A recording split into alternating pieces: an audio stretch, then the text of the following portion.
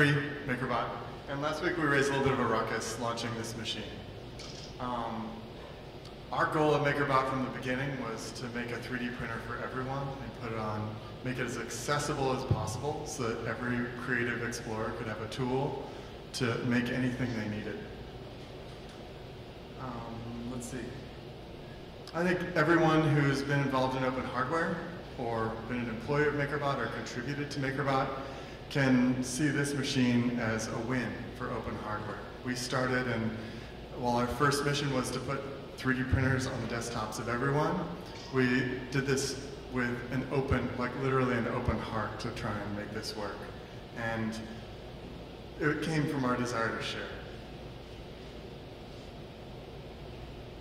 So to be kind of clear, because for whatever, because I will say this machine is not 100% open, but we just released, well actually we've been developing it in the wild, the software.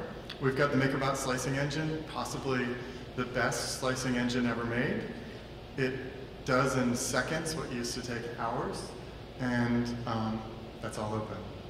The MakerBot firmware and the MakerBot driver, open. The software alone represents over $1 million in people working, being paid during the day to do this work. On the hardware side, we've kept the Mighty board for this Replicator 2, same thing as the Replicator 1. And we made a little tweak because there are some tweaks, but really not functionally the exact same board. And the extruder is functionally the exact same extruder. So people are like, why are you publishing these? And it's like, well, they're the same. We did.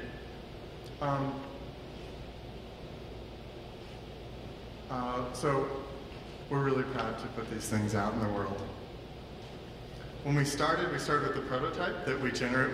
We literally, these machines, you can really see that we started pretty rough. We literally made a prototype and we were like, great, it works, let's ship it.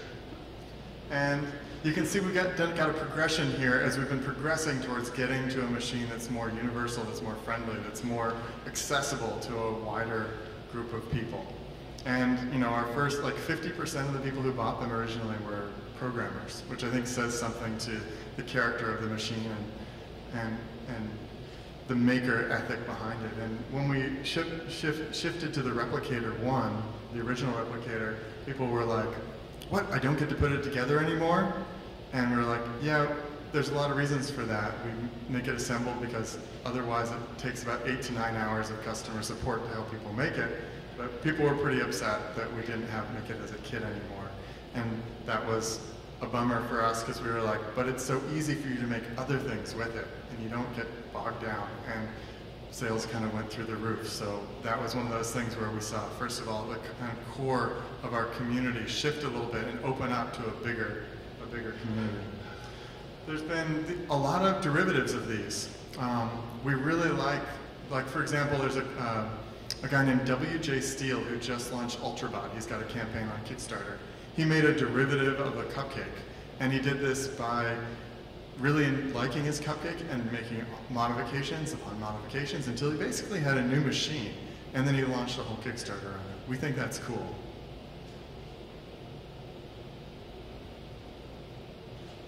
Stuff like this, so this is a MakerBot on Alibaba, and for about half the cost that you can get the original Replicator. And I got a lot of flack. People said, you did open source hardware. This is totally allowed underneath the licenses you release things under. Like, what do you what did you expect? And it's true. They're right. This is a result of something that we did, but it doesn't mean we have to like it. So some of the shifts we've just made that have made some people grumpy. We're not currently releasing the design files of for the body of the MakerBot Replicator. The Replicator 2. The Replicator 1's open. That's because it's powder-coated steel, and unless you have an open source steel bender, you're not going to be able to do this. It's not something you can do at home. It's something that really you have to have a manufacturing facility to do. We're also not sharing the GUI of MakerBot Makerware, which is the software that runs it. And that's just because we want to have a chance to really control the look and feel and the experience of the user.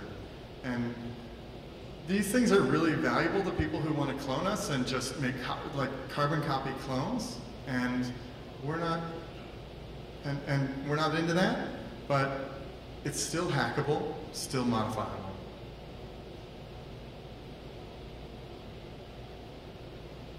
You know, we got a lot of criticism for this, and I personally am used, been on the internet for a long time, so I'm used to bad language and disrespectful behavior. But I think that one of the downsides and one of the challenges we face as a community is when the trolls come out and they get some traction, and they we really had a rough week where people were like, "We're not 100% open source, die." Other companies and other individuals and other people start seeing projects saw a lot of ugliness from the community last week, and that doesn't encourage people to be more open. And I think that's something to talk about, is how do we encourage people to grow their projects into businesses and grow their businesses into successful large businesses that can hire a lot of people and let people shift from doing open source as something they do on nights and weekends into something they do for their day job. Thank you.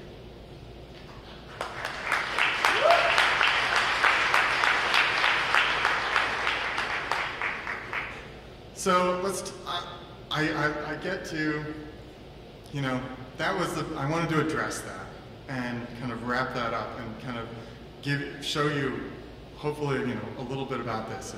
I've written about this extensively, spent my weekend responding to comments and on the MakerBot blog, so if you want to get more into that, there's more information there. I'm going to talk about stuff that I'm excited about. I see that the wages of workers in places like China are going up. In the past 3 years, many factories have had wages triple. This gives an opportunity to, for one thing, other places to manufacture things, and furthermore, not just manufacturers to manufacture things, but with the tools that we have today, we have the opportunity to take manufacturing back into the home, back into the garages. You used to have to think about making a product, and you had to think in the tens of, like 10,000 to 100,000 units to justify manufacturing it, to get it past that idea, just to get it past the idea stage of it.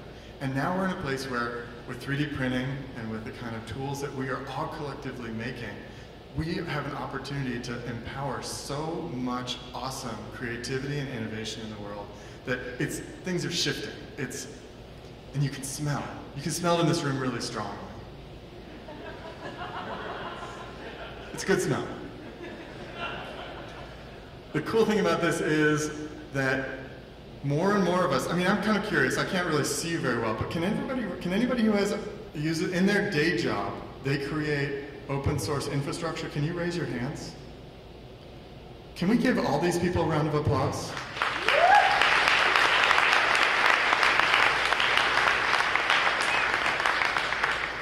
What do we have to do so that all of you can raise your hands for that question, so that we can all be contributing to the greater good? So, I just basically explained the second one too. Great. Okay. I'm getting my warning. So, the big what happens next is going to really be powered, and people are going to be inspired by what what happens next is going to happen because of the people in this room and how they inspire others and what they do to make that happen.